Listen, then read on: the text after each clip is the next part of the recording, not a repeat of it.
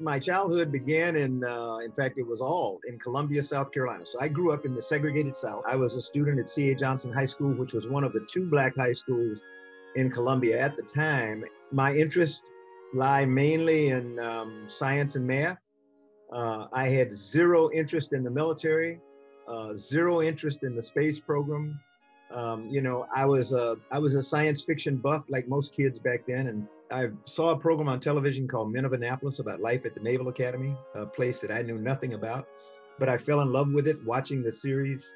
I was fascinated by, one, the campus itself, but two, the training that the midshipmen were going through, the fact that their uniforms were just incredible, especially the dress uniform with the high collar. And so I decided in seventh grade at the age of 12 that that's where I wanted to go to college. And everything I did after that was working toward getting there. And I finally overcame the resistance of my two US senators and my congressional representative in not sending me there.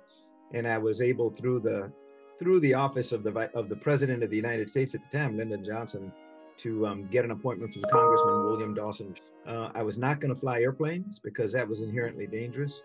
And I was not going in the Marine Corps. And then my very first year, my first company officer, or the one commissioned officer responsible for about 150 midshipmen students, was a young Marine infantry officer, fresh from Vietnam. And he was incredibly inspiring. And to me, he was much like my dad. He was very tough, but eminently fair. And when it came time to graduate after 4 years, although he wasn't still there, I looked back on my time and I said, I want to be like him. So I decided I would accept my commission in the Marine Corps. The best leaders and the specific single best leader in my 4 years at the Naval Academy was Major John Riley Love, who was a Marine. And but he taught me to be tough. He taught me to cry, believe it or not. He told me it was okay to cry, that strong men do cry. In fact, it's a way of showing your emotion, and it's a way of helping you get over hurdles sometimes, and so you can move on with life. So, but that's how I happened to choose the Marine Corps. While I was training, I found I didn't like crawling around in the mud. That's a stark awareness for a person who thinks he's going to be an infantry officer. I took my little aviation option that I had coming out of the Naval Academy, and we headed to Pensacola. And the first time I got in an airplane and we lifted off, I was just blown away. I trained in the A6 and flew that in Vietnam. And I was a student it was basic jet training in Meridian, Mississippi.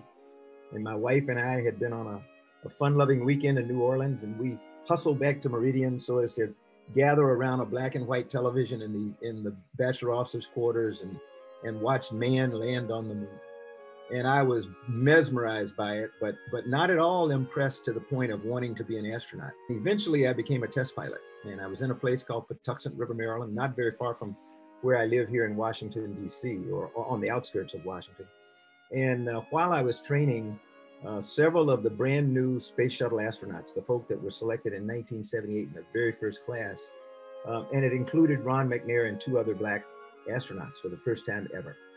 And Ron and I had grown up about 42 miles from each other in South Carolina, did not know each other, but I had an opportunity to meet him that weekend when he came up with some of the other graduates of test pilot school for a reunion, and we talked the whole weekend. And when he got ready to go back to Houston, he asked me if I was going to apply for the space program. I said, not on your life. And he looked at me incredulously. He couldn't believe that I said no. And he asked me, why not? I said, Ron, they'd never pick me. And he looked at me and he just looked me sternly in the eye and he said, that is the dumbest thing I ever heard. He said, how do you know if you don't ask? And what he did was he embarrassed me. He made me feel really small because my mom and dad were teachers when I was growing up, and they had always told me I could do anything I wanted to do, and I had forgotten that. And so embarrassed as I was, when Ron left, I went and got my pen and paper and I filled out my application for the astronaut program, got an opportunity to be nominated by the Marine Corps to NASA and then to go to Houston, Texas to interview. And I ended up being selected in the second group of Space Shuttle astronauts 2 years after Ron McNair. So that's a long story of how I ended up in the space program with not wanting to be that growing up. I flew 4 times in space, all aboard the space station. All 4 were unique. All 4 were incredibly exciting. I was just as giddy and excited on my fourth flight as I was on my first flight. Going to space is unique, as you would understand. It never gets old. The views from space are always mesmerizing, and you're always seeing something that you never saw before. Being a man, an African American male, meant that I was the minority. There were no women to put beneath even that. So we were the bottom of the rung in this society where people tend to think about power and place. I probably started while I was at the Naval Academy. The fact that I came from the segregated South and I was accustomed to segregation, but I went to the Naval Academy where it was integrated in principle, but just like the South, segregated de facto. We lived together and everything, but we very seldom associated with each other. After wanting to go to the Naval Academy so bad, my first year, I hated it.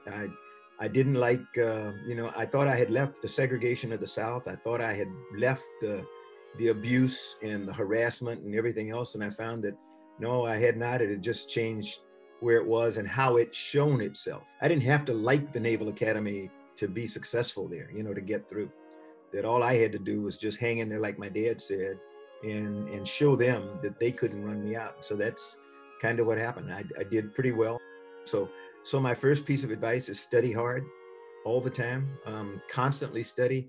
Kids say, but what do I need to study if I want to be an astronaut? Math, science, engineering, all kinds of technical things, but you also need to be able to read and write and converse fluently, because you've got to be able to present yourself and you've got to be able to present your ideas in a way that people will be willing to listen and hear you out. And you've got to be able to win the debate with other people. And you can't do that if you're not literate, if I may say so. History is critically important, as we're learning now. If we don't know our history, we're destined to repeat it. Second thing is work real hard. And that, for kids, I try to relate it to sports and anything in which they're interested, like dance, art, music. Everybody you've ever had as a coach or a teacher says, if you want to be good, you've got to practice. You need to work really hard in the classroom to make sure that you're trying to be the best, even if you're not going to be the best in your class. And then finally, the most important thing is never, ever, ever be afraid of failure. Don't let someone else convince you that you can't do something. And don't convince yourself that you can't. Just be a risk taker, be a smart risk taker, but don't ever let fear keep you from doing something that you want to do. So that would be it. Study hard, work hard, don't be afraid of failure. A lot of the things that you and your generation are going through right now are the same things that my generation went through in the 50s and 60s.